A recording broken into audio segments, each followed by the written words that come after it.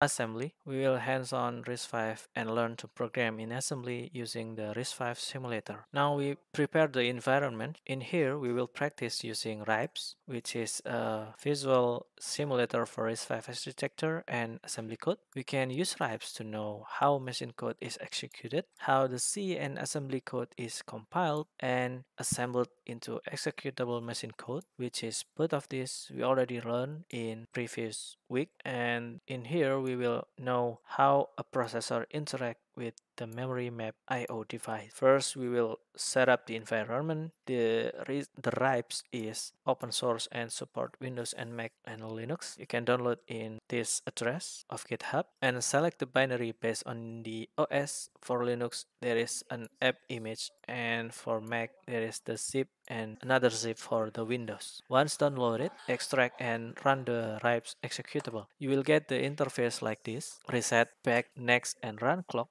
This is the control button for the processor, and there is also a selection for processor and ISA. We can select multiple ISA in here by selecting this, and there is assembly editor. We can write our program in this part, and beside that there is disassembled view of the assembly, and this is the console output if you want to print something. And this is information on bottom right. There is information that processor currently used is single cycle processor, ISA is RV32IM, and we can also see the values of the register in here from X0 to the last register, and we can also set the view, which is hex or binary or decimal in here. Now there is another part that we already learned before, that we can use the C executable code and the view mode change from binary to disassembly. Now for the processor selection, click in this part and we will select the single cycle processor, and we will choose the RISC-V IM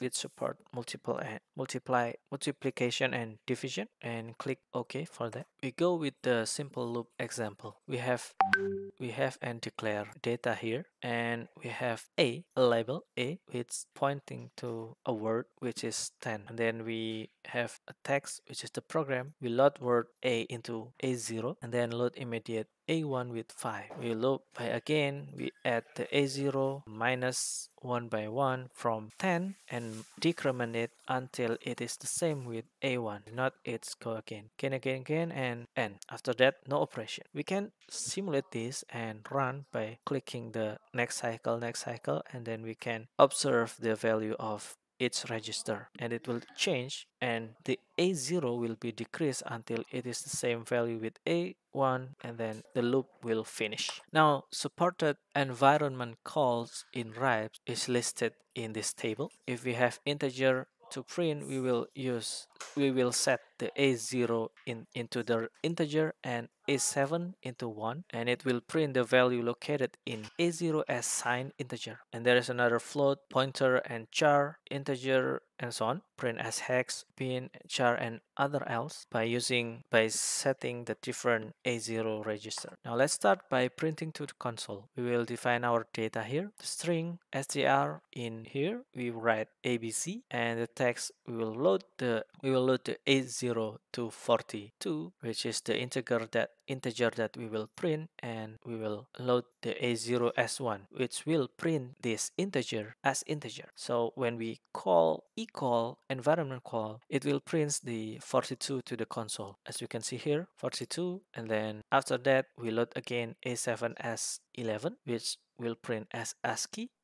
When we call, it will print the 42 as ASCII, which is the star sign. And when we load address of A0 into an address pointing to a string, and we call with A7 set to 4, we'll print the string in address like this, ABC. The equal, we read the A0 and A7 arguments. Of course, in the real operating system, the arguments is different, but in RIPes, this is the supported argument for experiment. And now we move to the memory map IO device. The memory map IO device includes various devices in RIPes that we can experiment. We can simulate a small embedded system with this because we have LEDs, switches, and D-pads. In this tutorial, we will explain how to operate this switch and also the LED matrix and how to connect between them in assembly. So the LED addressing is mapped to a 24-bit register. It stores color in RGB value. Blue value is the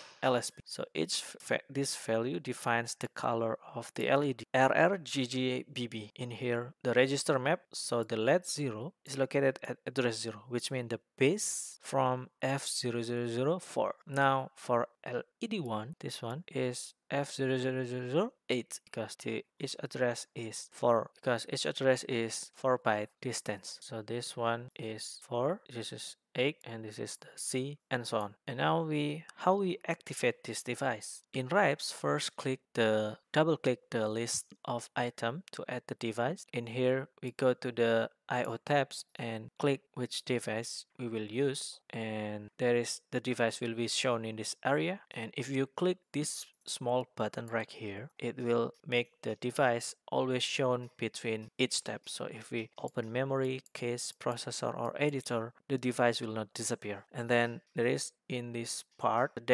device configuration parameter. We can modify the height of the LED to be on our own and set the width and also the LED size. And also in here we can see the register map and each entry of the components and device relative to the base address, which is shown in the 6th part here. Now we prepare the matrix LED. Activate the matrix LED by double click the in IO tab. Go to LED matrix and double click, and we will use egg LED by egg LED and also set the size to 50 so we can see it clearly for basic. Now click the small button near the close button on LED window so that we can see the LED matrix while seeing the code, and then move back to the editor tab. You should be able to see matrix LED while opening the editor tab.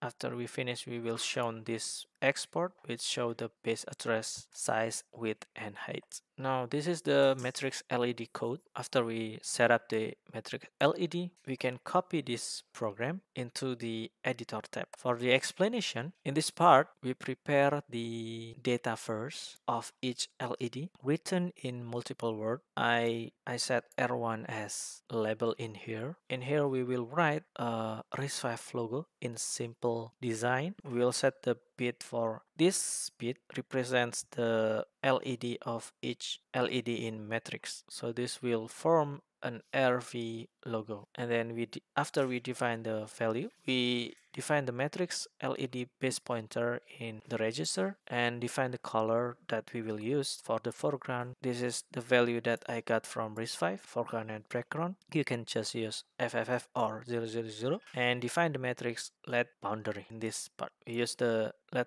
matrix size. This is used to know when we need to finish writing to the LED register. Now first, of course, we need to initialize the LED. We initialize all the color to black. You can see example here. We set all the color of LED to be black. We reset and move address and then check the boundary. If it's still not outside boundary, we go again and set the value of LED to be 0000. Now after that, all the LED is black. We initialize the column pointer T0 to read the pattern data. This is to choose the LED in column order. Now we initialize T1 as column comparator and load address of pattern to A2 R1, which point to RISCV logo, and we load the value in that into A1. Now we mask the bit and check if the value is 1 or 0 by using N and branch equals 0. We match the value, we mask the A1 and T2. Sorry, we mask the A1 with the pointer column selector, and after that we check if it's 1, then we will print, then we will set the LED value into the corresponding address by using S3, which is the foreground color. If it's not equal, if it's equal to 0, if it's 0, then we will set the color to background by jumping to background light and S4 as the color to the LED, and then jump to we begin to step into the next row. If it's, we check first if it's equal to the last column, then it go to the next row. If it's not, it will continue to move to another column by shifting the T0 and then increment the LED address. And this happens to all of the LED until everything is written. And this is the code for the next row, changing the row from one row to another. First, we reset the column to the leftmost. This we can also set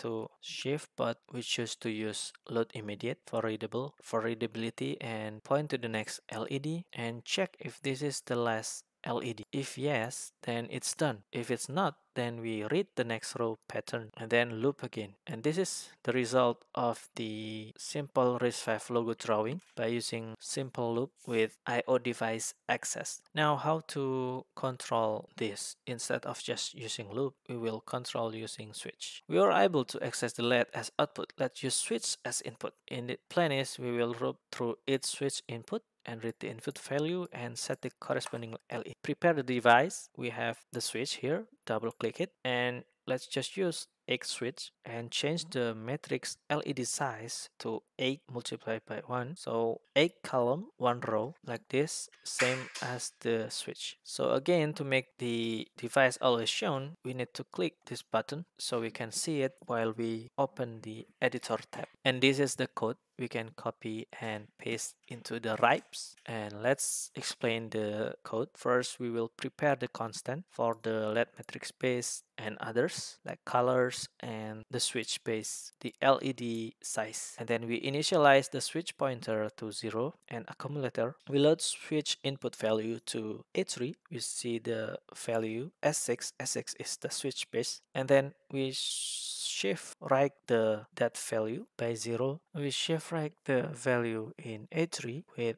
0 and save the result on A1. Now if A1 is 0, then if we mask the A1 and we can read that as 0, we will fill the LED with background color, but if it's not, we will fill with the foreground color. A0 is the matrix base. Now after 1 is colored, we continue to move to the next switch. This is the switch selector, and then we also move to the next LED, and then we check if this is the boundary of the LED. If yes,